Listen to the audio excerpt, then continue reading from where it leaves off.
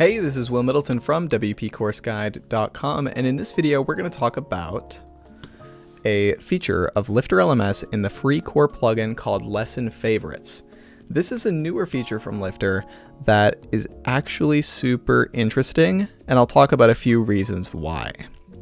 So if we install and activate the free LifterLMS plugin, and I'm going to go through the setup wizard, make sure I see the button, create, save and continue, set my currency. Don't need a coupon. Let's go ahead and install the sample quick start course, import the course, and I'll show you what this lesson favorites feature does. So I already have a course on my website, the LifterLMS quick start course, and this feature is usually on by default for new LifterLMS websites. So if I scroll down, we can actually see it here, this little heart icon next to each one of our lessons.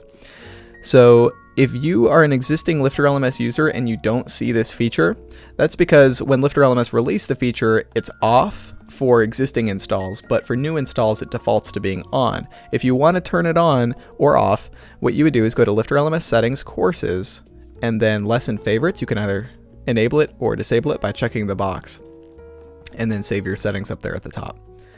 And I'll need to enroll in this course in order to be able to mark a lesson as a favorite.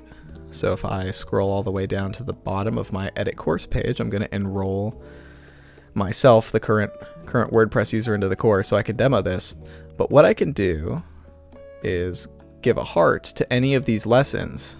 I could see the favorite feature within the lesson and give it a heart right there.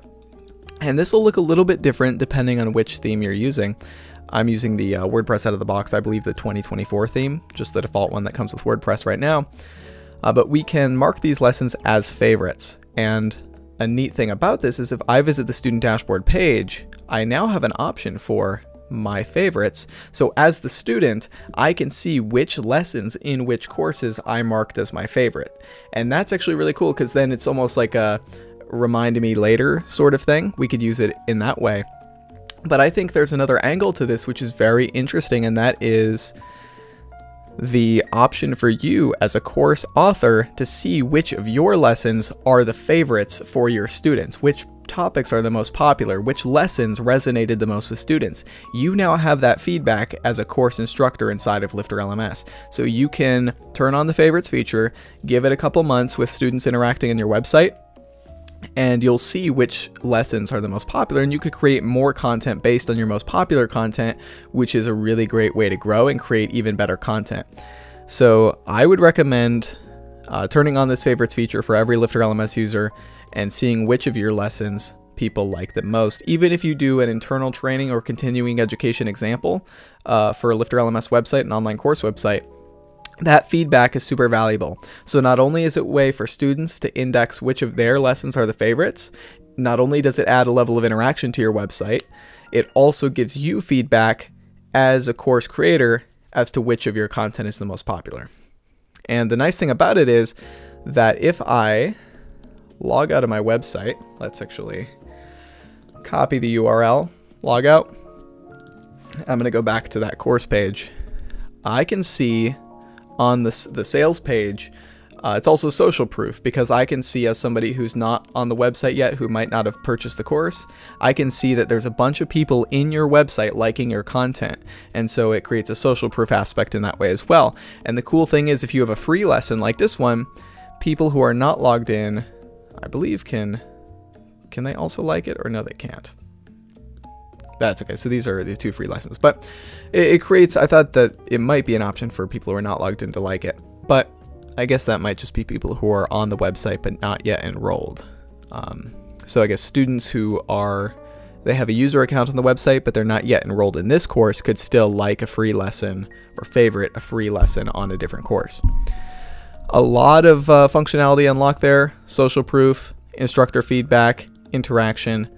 Really cool feature. I'm excited to demo that. That's really all there is to it with the favorites feature, though. I guess one more thing is that there is a shortcode available for it.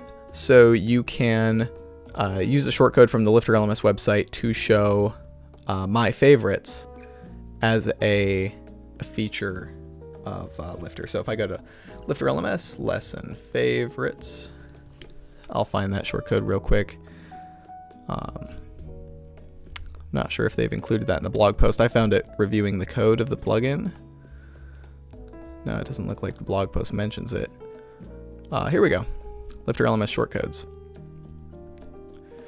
A picture of me from years ago. Let's see if we have alphabetical, I think. My favorites. Okay. My favorites. So this is the shortcode you could put anywhere on your website that will show the favorites for that user. So it doesn't just have to be on the student dashboard page. You could put it anywhere you want on the website with the shortcode. But that's about it for this video. My name's Will Middleton from WPCourseGuide.com. Thanks for joining me in this video, and I'll see you in the next one.